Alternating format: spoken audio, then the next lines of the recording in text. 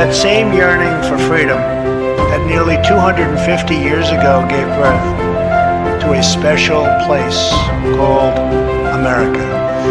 It was a small cluster of colonies caught between a great ocean and a vast wilderness. It was home to an incredible people with a revolutionary idea that they could rule themselves, that they could chart their own destiny, and then together they could light up the entire world.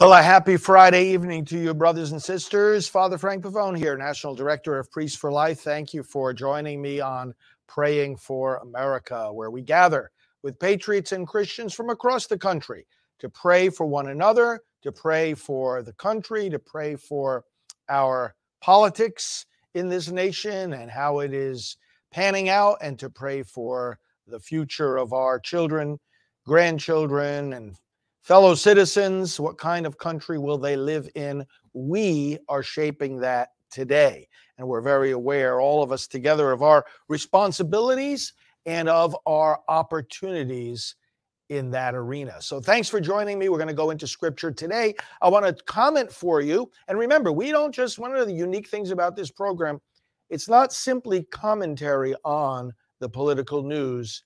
We pray over it as well. So we're going to start with prayer. Then I want to comment on two important stories. One, the change of one of the Democrat U.S. senators leaving the Democrat Party. And secondly, the Supreme Court and what they are doing right now in an important case concerning United States elections. So both of those have important implications as we continue to work to craft America First policies that embody and defend the values, the freedoms that we enjoy but do not take for granted. So at the end of Mark's Gospel, we read the following words. When Jesus rose early on the first day of the week, he appeared first to Mary Magdalene, out of whom he had driven 7 demons. She went and told those who had been with him and who were mourning and weeping. When they heard that Jesus was alive and that she had seen him, they did not believe it. Afterward, Jesus appeared in a different form to 2 of them while they were walking in the country. These returned and reported it to the rest, but they did not believe them either. Later, Jesus appeared to the 11 as they were eating. He rebuked them for their lack of faith and their stubborn refusal to believe those who had seen him after he had risen. He said to them, "Go into all the world and preach the good news to all creation. Whoever believes and is baptized will be saved, but whoever does not believe will be condemned. And these signs will accompany those who believe. In my name they will drive out demons. They will speak in new tongues. They will pick up snakes with their hands. And when they drink deadly poison, it will not hurt them at all. They will place their hands on sick people, and they will get well." After the Lord Jesus had spoken to them, he was taken up into heaven, and he sat at the right hand of God. Then the disciples went out and preached everywhere, and the Lord worked with them and confirmed his word by the signs that accompanied it. Let us pray. Lord God, we live in a nation that was founded by believers in your word, believers in your truth and your gospel, believers who knew they too had a commission, as do we all, to proclaim the gospel to all creation. Lord, we thank you that we live in a nation structured according to principles that are found in your word, not a theocracy, but an independent government that nevertheless is rooted in an awareness of God and of the difference between right and wrong, rooted in the awareness of human weakness and the need to be protected against the corruption of power. Thank you, Lord, for giving us all an understanding of these things and for giving us all the opportunities to defend them for the sake of future generations. We pray through Jesus Christ our Lord. Amen. Well, friends, what I also want to do before this program is over is say a prayer of blessing specifically for you and whatever your needs might be. Maybe there are needs related to health, finances, relationships, important decisions that need to be made, career opportunities, discernment, whatever it might be. Yeah, I know that your needs are many. We all have many needs. Indicate in the comments, if you like, on whatever of the many platforms out there you're watching us on. Indicate in the comments what those needs might be if you wish to let us know how we can pray for you. And we'll do so. We'll all pray for each other together, because that, of course, is part of praying for America, praying for one another. I want to say a word before we go to the U.S. Senator that just left the Democrat Party. Hakeem Jeffries. Now, thank you, Representative Hakeem, for giving us a new word for disaster. This is one of the many living disasters in the United States Congress. Hakeem Jeffries, who was recently elected to be the House minority leader for the Democrats. They'll be going into the minority come January. And one of the blessings, of course, of the new year. But this guy is a real disaster. And I just wanted to point out, and by the way, you're going to be hearing from us, okay, about that constantly during this coming Congress. We'll point out the many ways in which you are a disaster, Hakeem. He frequently referred to the 2016 election as rigged, a hoax, illegitimate. President Trump as a fake and so-called president. Oh, yes, those, you know how those words kind of come back to you tenfold. Hakeem Jeffries. Artificially, Russia put him in the White House, accused Republicans of cheating in the 2016 election, advocated for investigating the whole thing. So now the living disaster has changed his tune. Just last week, this man, who will be hearing a lot from us, blasted election. These are his words coming out of the mouth of disaster. Election deniers who poison our democracy. Do you care to apologize for having been one yourself? I'm not going to hold my breath. The man's a disaster. You know, the whole party is a disaster. That's why they elect somebody like this. Whom they elect just reflects who they are. What a bunch of clowns, brothers and sisters. They're just a bunch of clowns. Now, going over to the Senate side, let me go over to the board here, because we have somebody that has given us some help in various ways. Arizona Senator, U.S. Senator, okay, Kirsten Sinema. Now, you may recall, together with West Virginia U.S. Senator Joe Manchin, she stood firm for the filibuster, the rule in the Senate that in order to overcome a filibuster, in other words, in order to get to the point where you stop debating on a particular bill and you proceed to vote on it, either yes or no, you have to have not a majority, but 60 votes. Not 51, but 60. So it requires, in other words, it's a mechanism that requires that there be more consensus.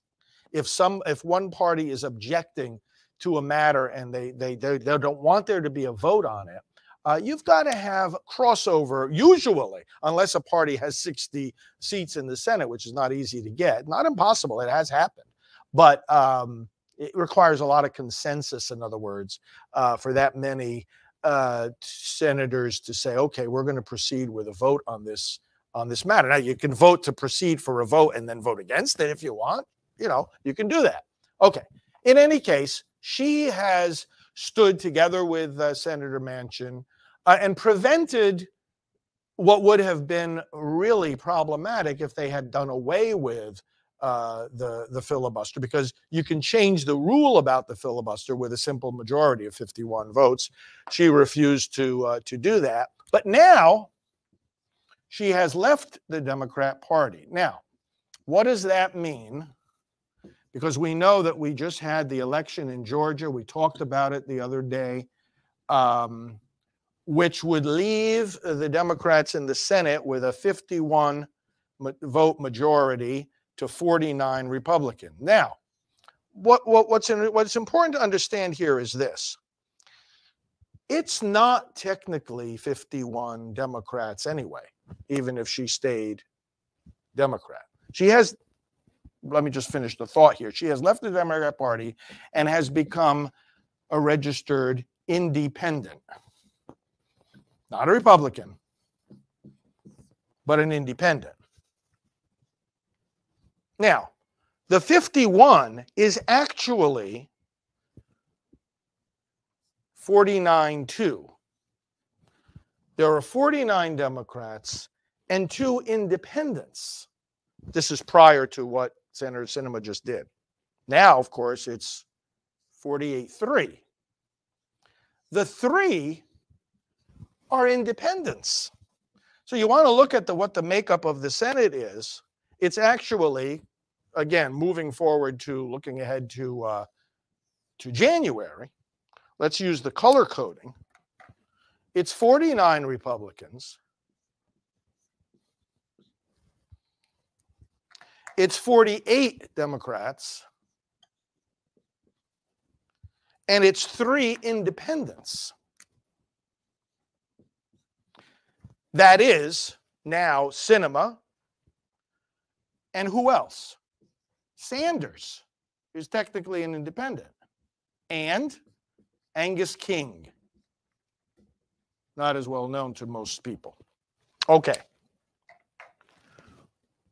What happens in the Senate with these 3 independents, the question becomes, with whom do they caucus? With whom do they vote? Which party's policies? I mean, because if you're independent, it's like, hey, you know what? I could vote, I mean, technically, every senator has the independence to vote the way he or she wants. But usually what we see in the House and the Senate, we see party line voting, right? Now, I don't think it should be as strong as it is. Because you want to have a living human being sitting in those chairs who's evaluating the issues and voting according to what they believe is best for the American people.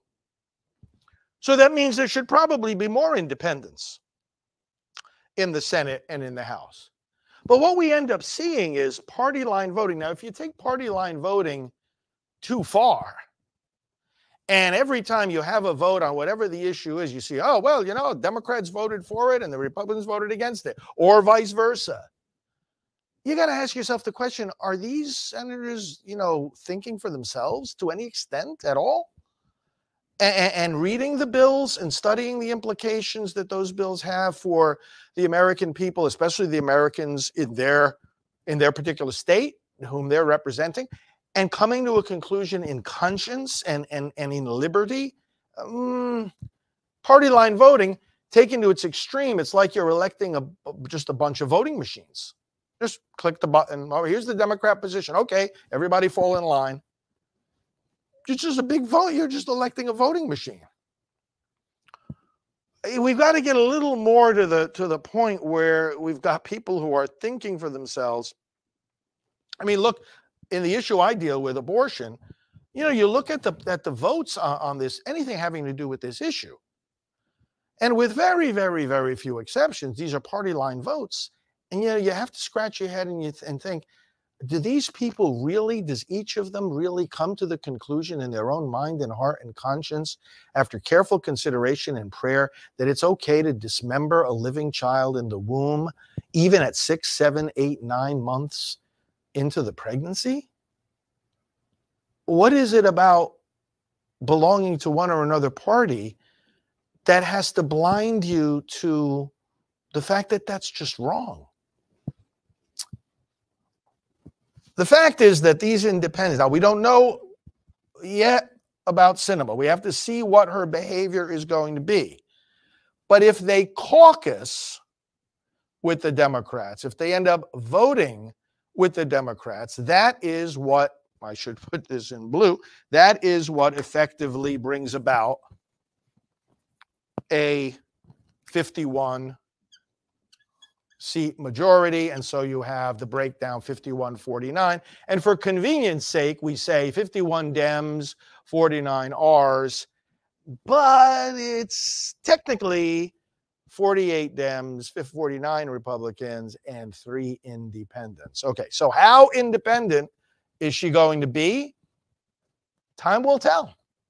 Time will tell. It'll differ, perhaps, vote by vote, issue by issue. So that's the situation, the way things stand here. And really, it's not completely surprising, because you look at her statements, her positions, her pattern of voting over the years, and you see that she has an independent streak that she has exercised and made known, particularly, as I said, on the matter of the filibuster. Okay. So I want to go back to my chair here, and let's pray about this right now. Bring the power of prayer to this whole discussion. And for Senator Sinema, for Senator Manchin, who, although he has been somewhat like this, he has also disappointed people in a lot of ways.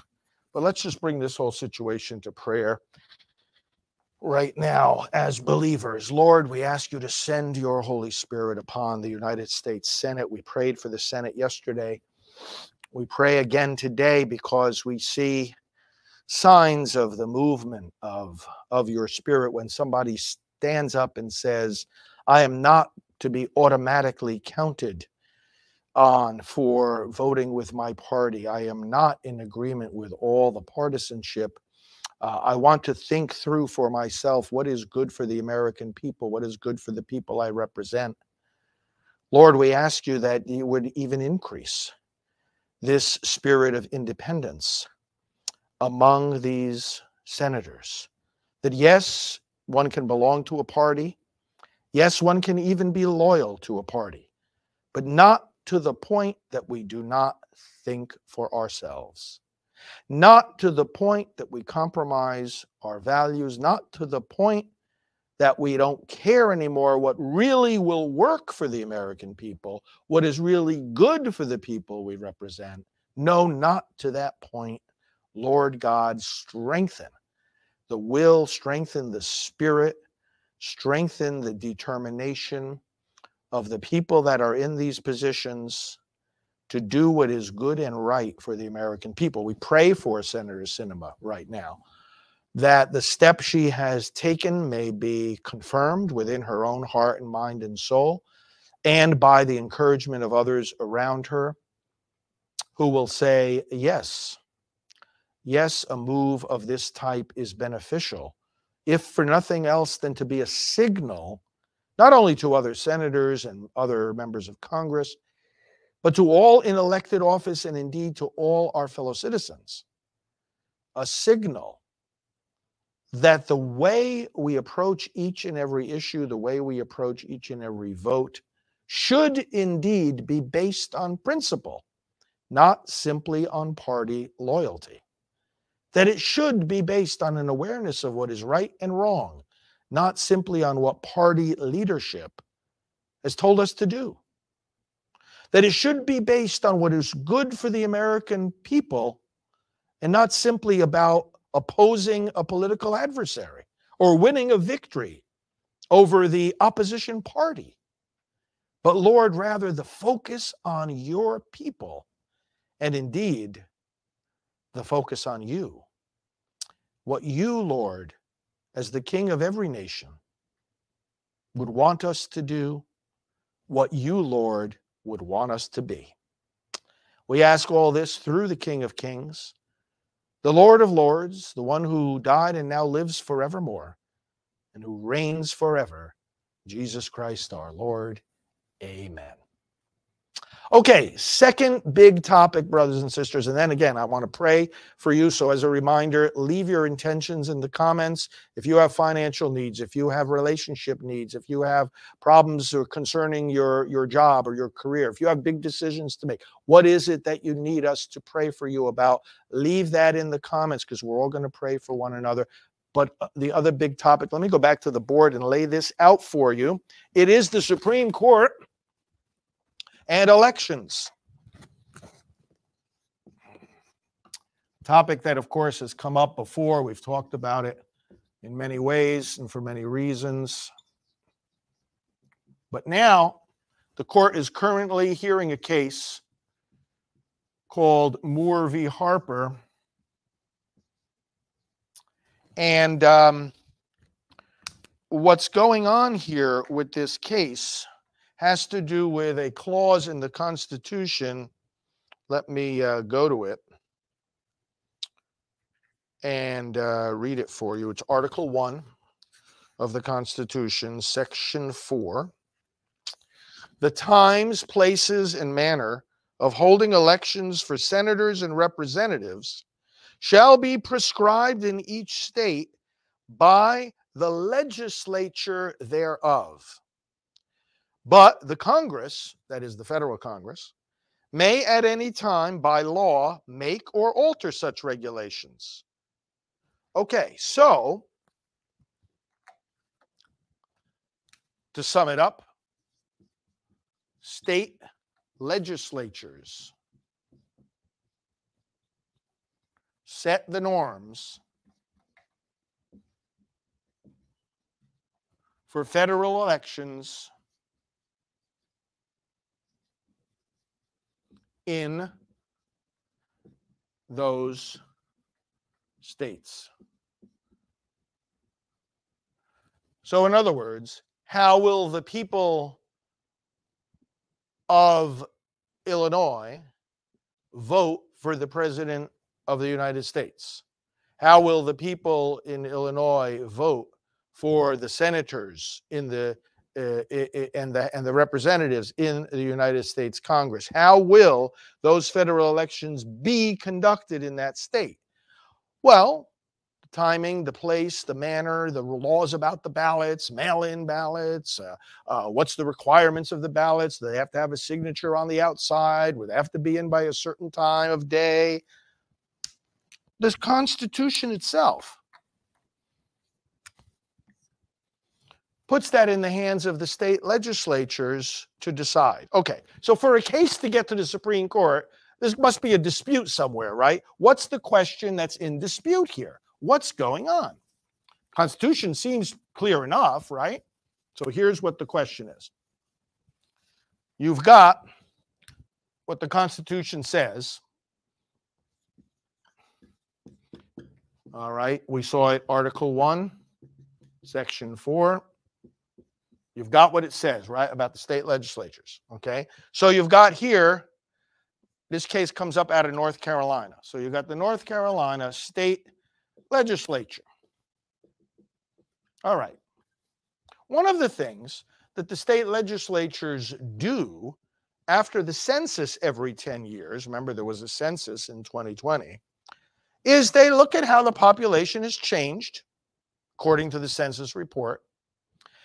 And because congressional districts depend on population, they redraw the map of the congressional districts, the boundaries of what geographic area a particular representative of Congress represents change. Now, they may change or they may not change. They may change a little bit. They may change a lot. There might be new districts that arise, old districts that get absorbed into neighboring districts. So what they did was they drew a new map. perfectly legitimate after the census. We talked about this, that the fact that their various states would be doing this, the way these maps are drawn varies from state to state. But the North Carolina state legislature did their job. Now, the North Carolina state legislature right now is dominated by Republicans. And the map that was drawn, well, it favors Republicans.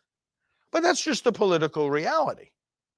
That doesn't change the constitutional provision that they're the ones responsible for the manner of conducting elections. However, because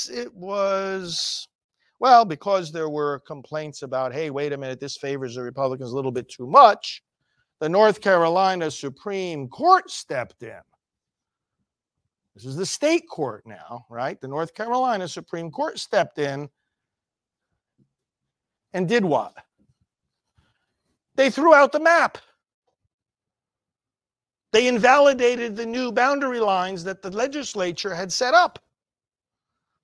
The legislature complained and said, wait a second, it's the U.S. Constitution that gives us the authority to do that. So North Carolina Supreme Court, you violated the Constitution. You can't tell us that our map is invalid. We did this on the authority of the U.S. Constitution, which is higher than the state constitution. That is the question of this case. Now, this is important. This has implications nationwide. It gets complicated pretty fast because, when you say, well, the legislature has authority over the elections, okay, the question really boils down to exactly how much authority and who else can step in. Does the governor have a role? Does the state court have a role? Does the state constitution override what the state legislature might say, even though it has its authority from the U.S. Constitution? You see how it can get pretty complicated. And the justices right now, I'm bringing this up now because they just had the oral arguments day before yesterday. The oral arguments are always a critical phase in any Supreme Court case because then the justices meet shortly after that and they take an initial vote as to where they're coming down on the question in dispute. But you see, the point is also we have other people interfering with the provisions of the state legislatures in various states. So what happens if a state legislature says the only ballots that can be counted in an election have to be in by 8 p.m. on election day? Otherwise, they're invalid, they're illegal, they can't be counted. And a state election official or a secretary of state, neither one of whom belong to the legislature, say to the election workers, you can ignore that. You can accept the ballots right up until midnight or even into the next day or the next 3 days or the next 3 weeks. Who has the authority to determine the timing and the manner in which elections are conducted? The U.S. Constitution doesn't say it's the Secretary of State, doesn't say it's the local election officials. It says it's the state legislature. You see why this is such an important point. We don't know what the Supreme Court is going to say. We never know exactly what they're going to say. But we do know the implications that a case like this can have. So I invite you now. I'm going to sit down again. We're going to pray about this. Pay attention to this case, the Moore v. Harper, and we'll see how it turns out for America and for the state legislatures and for future elections, including the very important 2024 election. Father, we ask you to send your Spirit upon the justices of the Supreme Court as they consider not only this, but so many other important, consequential cases and disputes that are before them. May they decide based on the spirit of wisdom that comes from you, O God. May they decide based on a true concern for the good of the American people. May they decide based on principles of integrity. And may they decide based on the U.S. Constitution and not on their own personal preferences. Bless those who are arguing this case, who have argued this case. Bless the legislators of North Carolina. And Lord, bless the legislatures across our country that they too may understand their responsibility and do their job. Lord, we ask you to bless the secretaries of state, the attorneys general, the governors, that they may do their jobs too, but only their jobs, that they may stay away from interfering in the business that is constitutionally given to others, that they may not unduly interfere with or try to influence the conduct of elections in their state, and certainly not permit, order, or instruct others to violate the provisions that the state legislature has put forward. Give them the integrity, Lord, to keep within their own lane, to do their job faithfully, and to respect the decisions of the people as expressed not only through their votes, but through their elected representatives. And for this now we pray in the name of Jesus the Lord. Amen. Well, this is great, friends. Thanks for being with me tonight. And now we're going to pray for you because you have many needs. And I thank those of you that have expressed those needs in the comments tonight.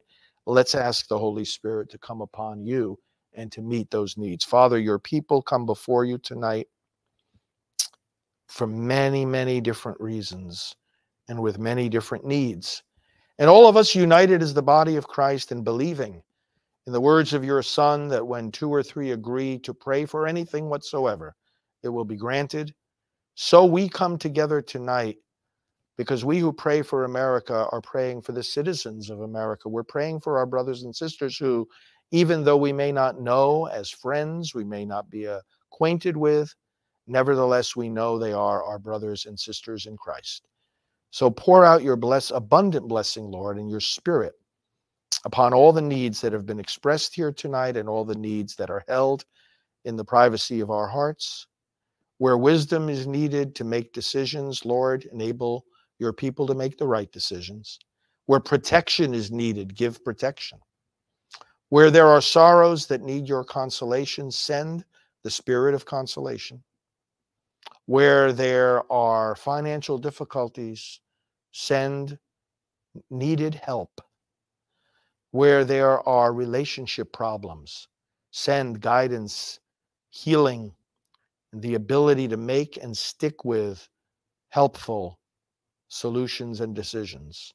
And Lord, for all the other needs, spoken or unspoken, whatever they may be, send forth your Spirit and give us the grace to fulfill your call in whatever situation we find ourselves. We ask all this in the name of Jesus the Lord, and we pray as he taught us. Our Father, who art in heaven, hallowed be thy name. Thy kingdom come, thy will be done on earth as it is in heaven. Give us this day our daily bread, and forgive us our trespasses, as we forgive those who trespass against us. And lead us not into temptation, but deliver us from evil. For thine is the kingdom and the power and the glory, forever and ever. Amen. Friends, remember, as President Trump tells us, we are part of the greatest political movement in American history. Stay connected. Connect with me on social media at Father Frank Pavone. Let's stay connected and encouraged. Tell others about this program. And remember, as President Trump also reminds us, this country doesn't belong to those who are trying to destroy it. It belongs to us. And in that we rejoice, and for that we give thanks, and to that we recommit all our efforts. Have a great weekend. We'll talk to you on Monday.